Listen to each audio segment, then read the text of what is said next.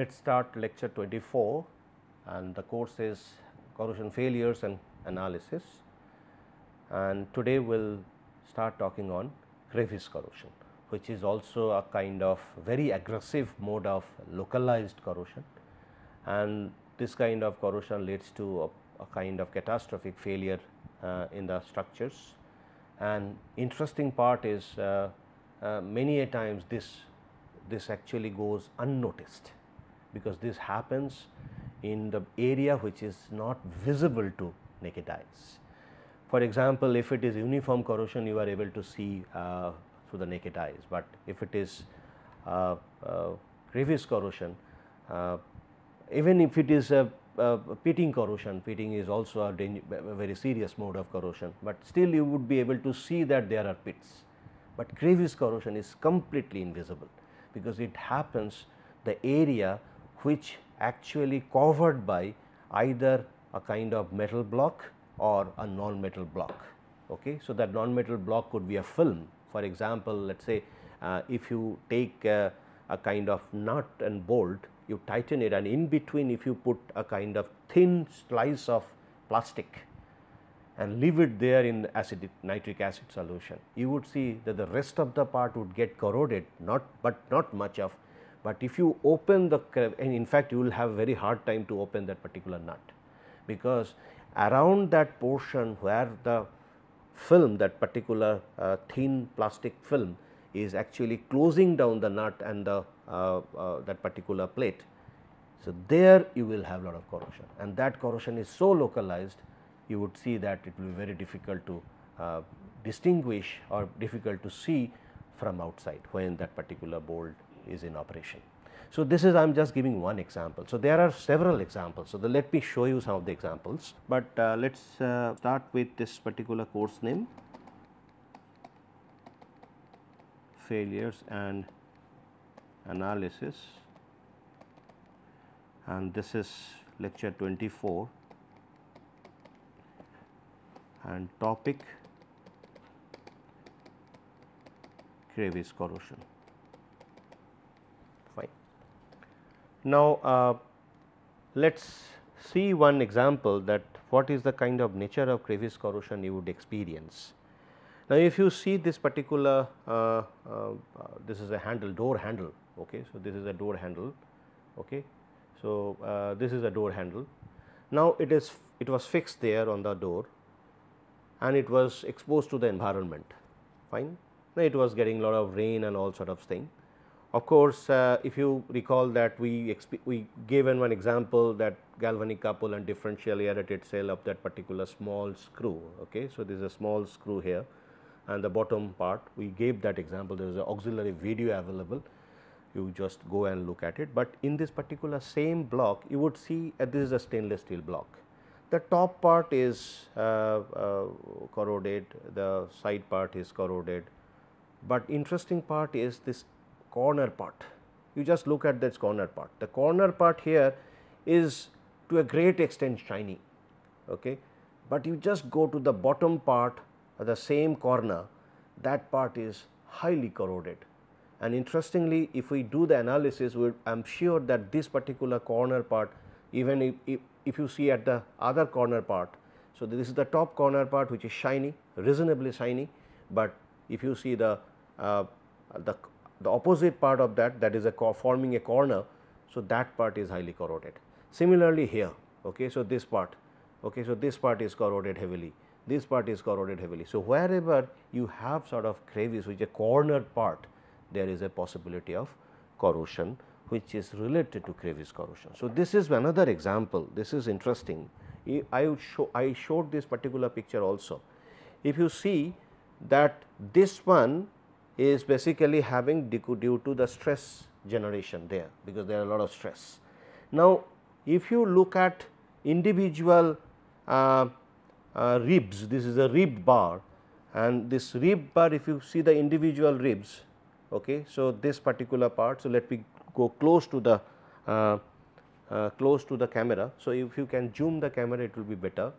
So, if you see that just at the foot of the rib, okay, just at the foot of the rib, there is a bit of rust formation. The top part is grey color, but the feet of the rib is little brownish color. So, because there the corrosion is actually taking place at the feet of the foot of that particular rib, not on the top part of the rib. Why that happens? Because that is also creating a small crevice. So, this was actually lying on the road. Okay, just I picked it up and then showed that a typical appearance of crevice corrosion. If you see that part, this is interesting.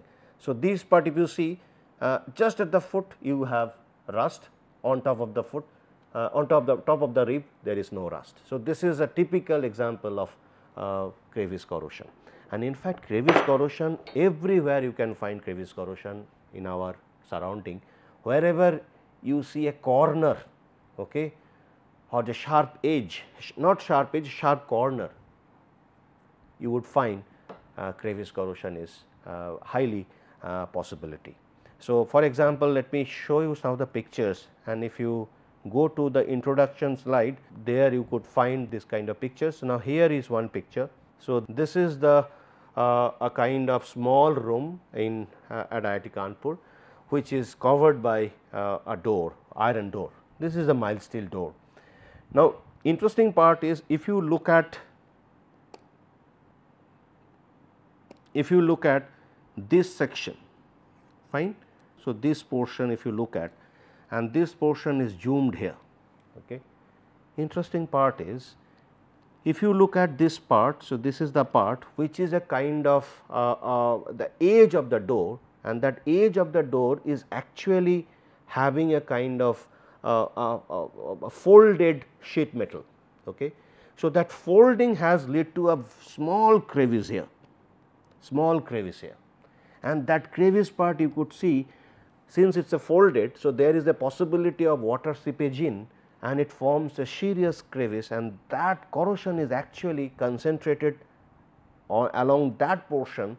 First time the corrosion starts there and then it spreads around. For example, if you see here, the corrosion starts along this crevice, which is formed due to the metal folding at the edge of that particular door, and then also here. Okay, also here you see this place. So, if you see this place, the small portion. So, this is another metal sheet bid. Okay, so, this is a bid which is also a folding. So, that folding allows a small gap between the actual sheet and that particular folding. So, that forms a crevice. Similarly, if you go to the top part, so this part is also zoomed here. You see that wherever there is a metal folding, so these are the metal folding part, there severe corrosion has happened, and that corrosion actually spreads across. Similarly, here the corrosion happens there and spreads across. The rest of the thing, though it is painted, remember, though it is painted, still the corrosion spreads from the crevice portion. Okay. So, that is what crevice is highly localized. Another example. So, this photograph I took it for showing to all of you, and this is another one. So, I had to cover this top part, which of course a company written. So, I cannot show that, but if you see the keyhole portion, that keyhole portion is highly corroded, because that also forms crevice, and since it was lying outside, because it is basically lock used for closing the door which goes out to the garden. Okay. So, that means it stays outside where a lot of rain happens and the water is accumulated there, and it forms a crevice and the corrosion starts. Okay. So, this is also an example of crevice corrosion. So, that means you could see that wherever there is a corner, a sharp section in a structure, that is basically liable for crevice corrosion. So, now if we see crevice corrosion, it happens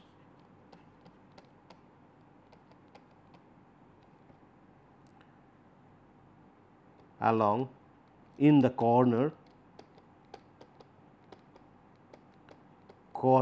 okay, or sharp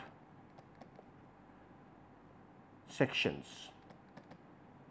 Okay. So, for example, in this door case we have a sheet metal block and this is the metal part, and there small crevice forms. It is a small slit, okay, or you can say sharp slit.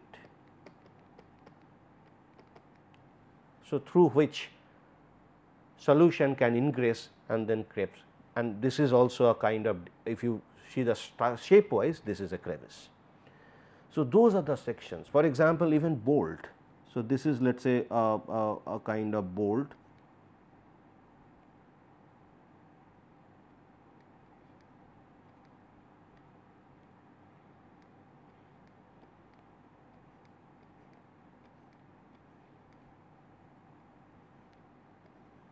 This is the bolt, this is the thread, fine. Now, when we tighten the bolt, we put a washer, this is the washer, and sometimes we put lot of Teflon tape to make it tighter, okay. And if the Teflon tape comes out, that is the major damage it creates. When the Teflon tape comes out, so the Teflon tape, since it is a very malleable, is not it? So, it actually hangs out outside, and that hanging out, the Teflon tape and the metal interface, that creates crevice. Even that metal washer, when we put that metal washer part, so if we see from the top part, if it is a hexa head bolt, so then you are putting a washer, so this is washer, fine. So, between the washer and this is the bolt head, between the washer and this metal part you have a small gap. So, that gap also creates crevice. So, the corrosion happens inside those gaps, In the door case, example case, though we are able to see those rust, but actually it starts inside and then comes out. In the beginning of the crevice corrosion, we are not able to see that where it forms, but as it happens, as it grows, then it comes out, the rust comes out. Here also those Teflon tapes, if these Teflon tapes are hanging out, that will also create a crevice, and that will also be a problem. Now, another example, for example, if you if you see a cleaning of tank, okay, so let us say this is a mild steel tank, and let us say you have side, from the side you have outlet, and from top you are having water inlet. So, this is let us say the tap.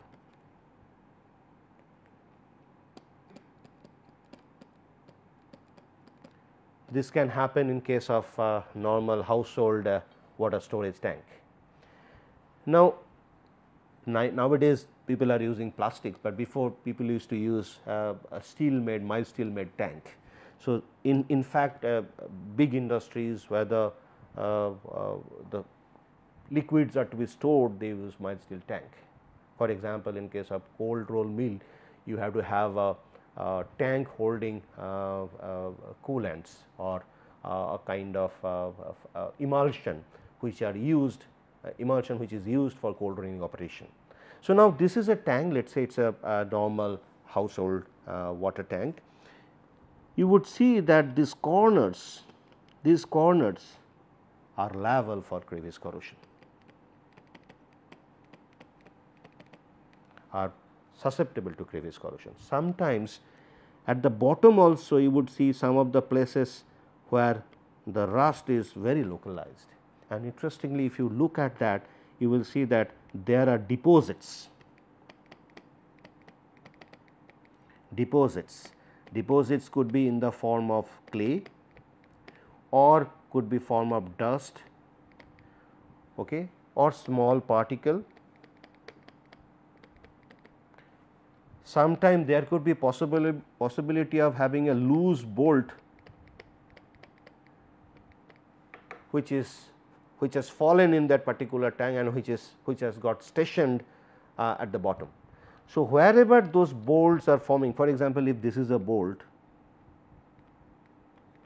let us say this is a bolt and that is lying on the platform, you are actually creating crevice here. So, those part will be corroded, fine. So, rest of the part wherever there is a proper flow of water, we do not experience crevice, but wherever there is a small corner or sharp sections, sharp slits, we have crevice, and that corrosion is highly localized. So, that means here whenever this crevice happens, it is localized.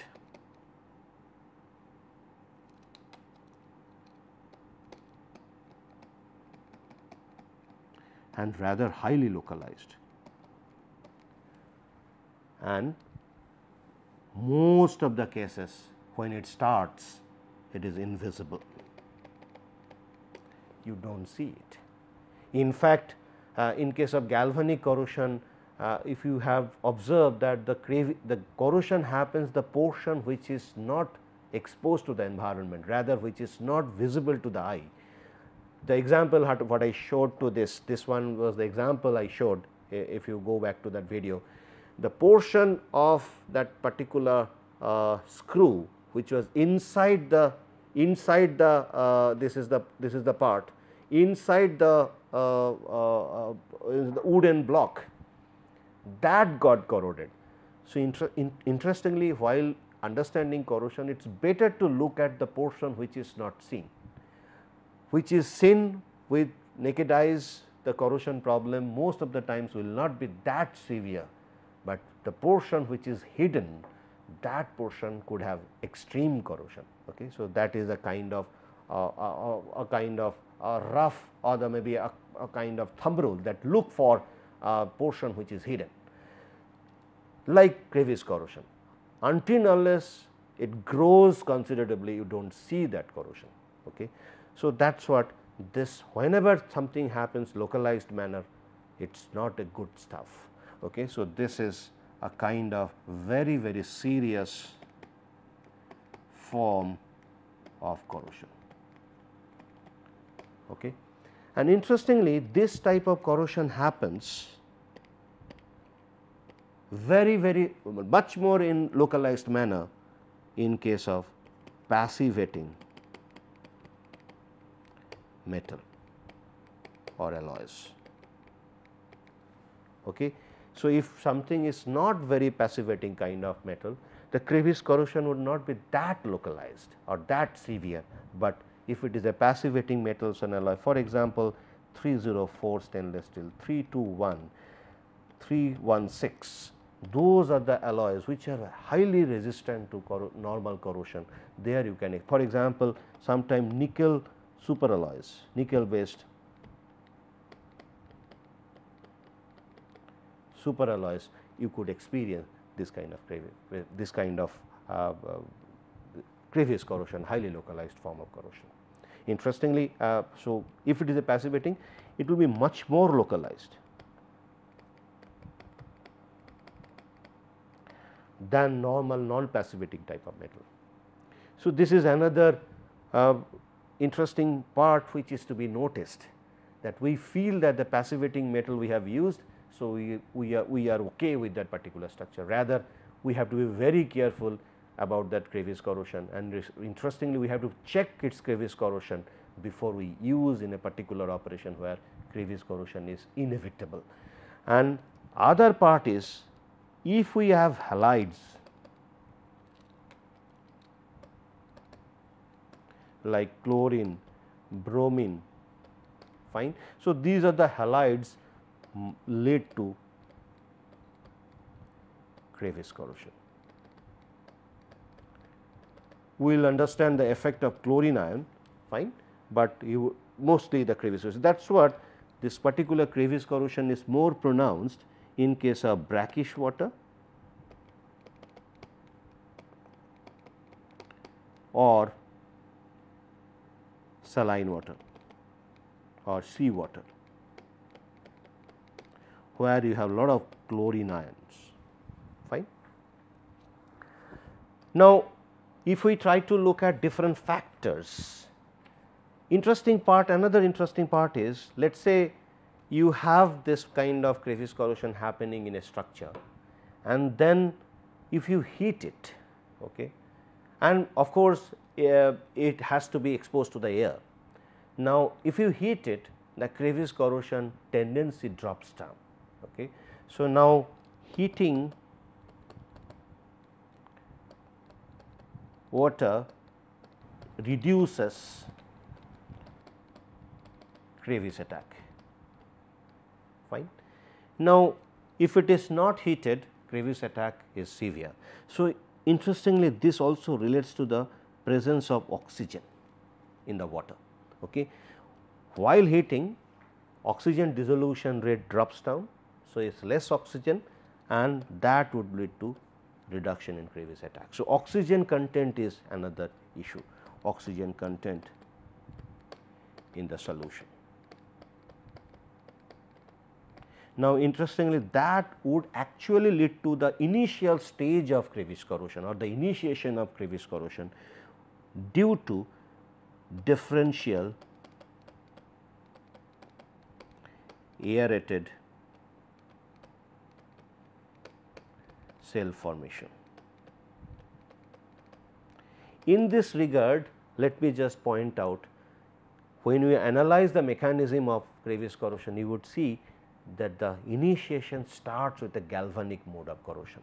For example, if we could recall that water droplet corrosion effect, we saw that the center part will have corrosion, but outer part do not have corrosion, less. It is very wrong to use do not have corrosion, rather I would say lesser corrosion, and it relates to differential aerated cell.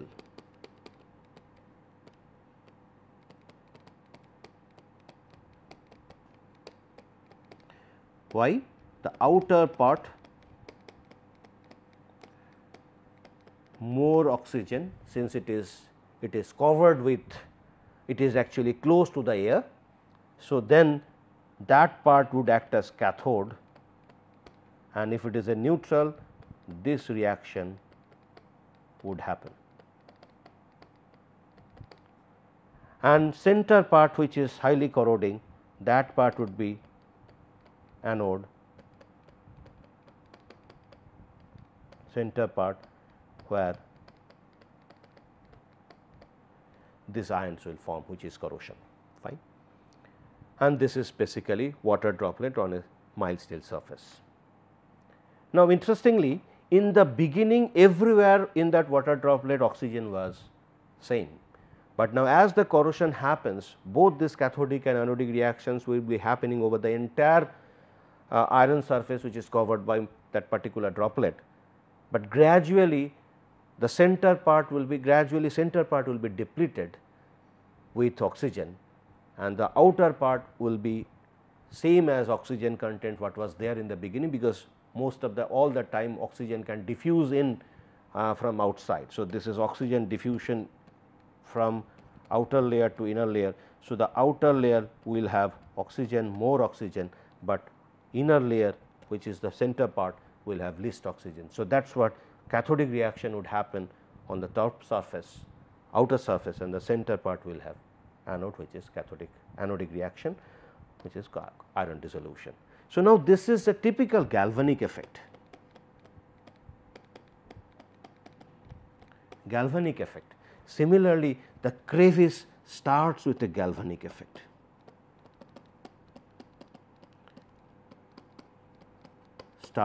And it continues till for the entire growth period.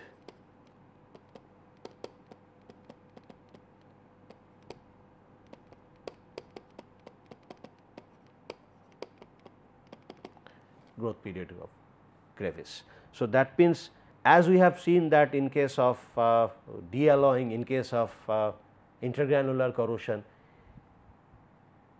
galvanic corrosion is taking place over there. Similarly, here also galvanic corrosion takes place. So, that is what I feel, that the galvanic corrosion is the most important corrosion process we have to learn properly. Okay. So, there are other factors. So, we will continue our discussion on that other factor as well as we will talk about the mechanism of crevice corrosion.